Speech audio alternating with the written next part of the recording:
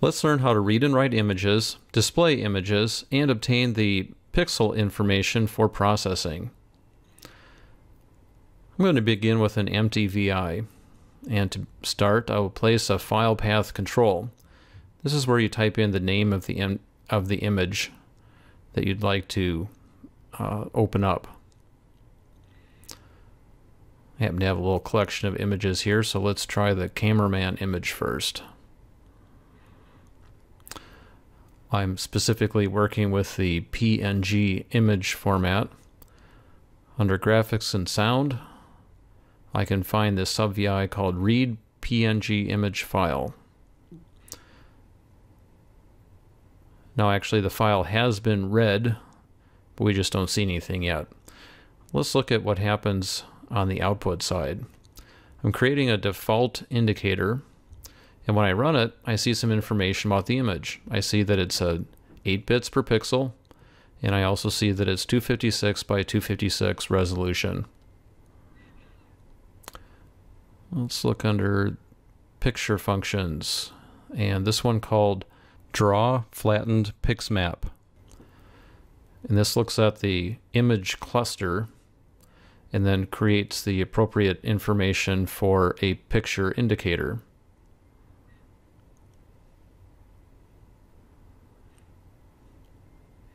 And the picture indicator does not automatically size itself. I need to expand its size a bit.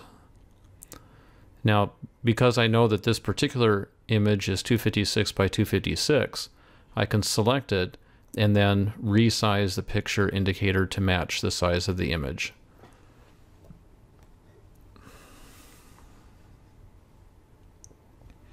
All right, that looks pretty good. Now let's do some processing on this image.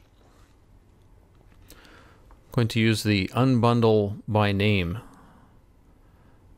node here, and I will connect my original image structure, or cluster rather.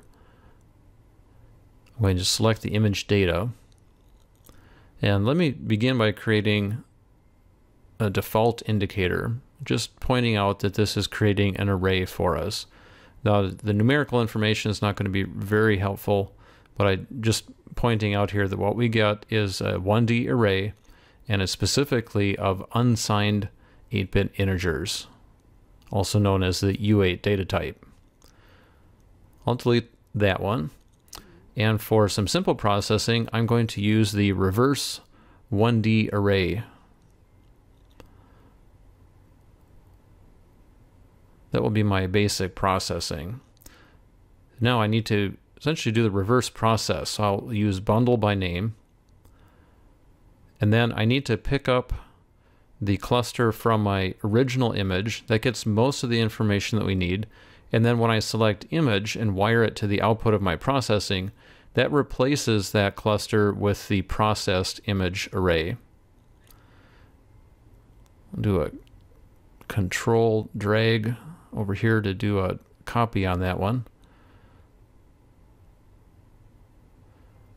Just a quick way of getting a second indicator that's the right size.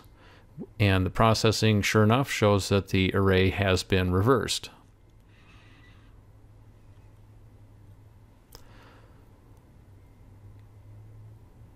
Now to complete the process, to save this processed image to a file, I'll create a second file path control and then change this one to output.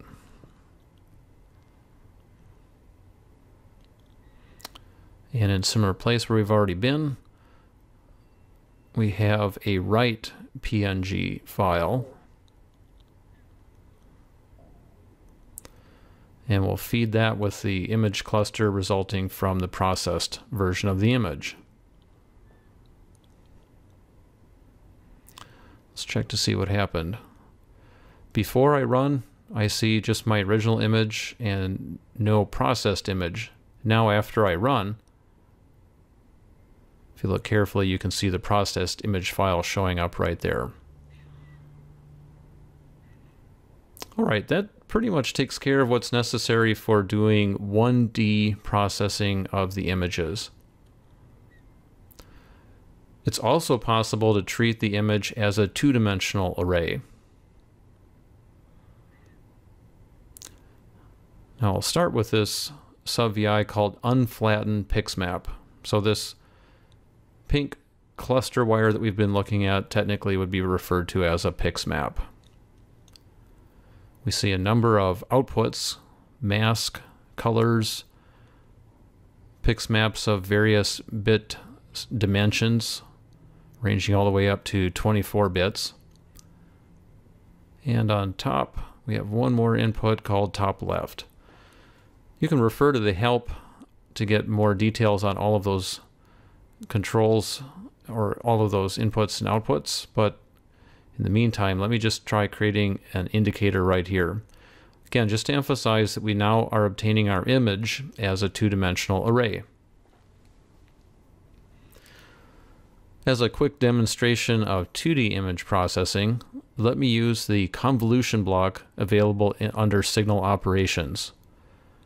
Convolution can work with two-dimensional arrays just as easily as one-dimensional arrays. What I'll do though is change the data type to double. And then I'm going to create a constant to be convolved with the image.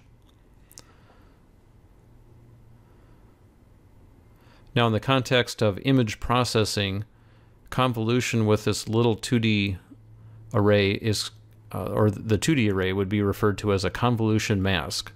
And the values that I'm typing in right now are a particular type of convolution, or is a particular type of convolution mask that is good for edge detection.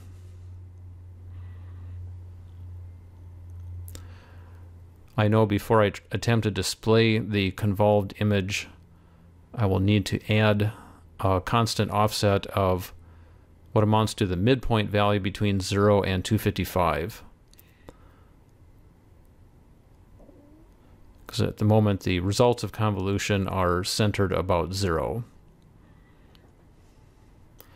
I'll change the data type eventually back to U8, but before I do that, let me create first my constant 128 and then add that to the 2D array. Change the data type back to U8, and then it's getting close enough that we can go ahead and display that result. Under picture functions, we can draw an unflattened image. That's what we'll use in this case.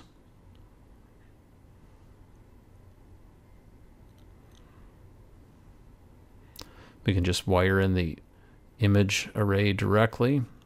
Need to create another picture indicator. We see that right here. Actually, to borrow the same size of the existing picture indicator, let me do it this way.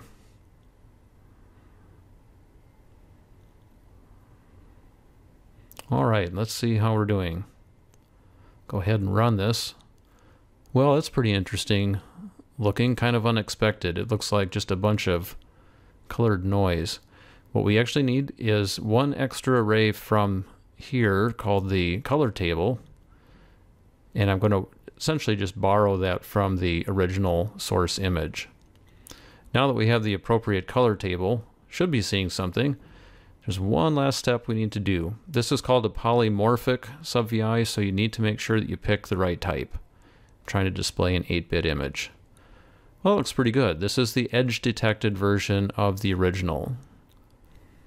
You can see how the back of the coat is now highlighted in white. All right, that's a basic overview of image handling techniques in LabVIEW.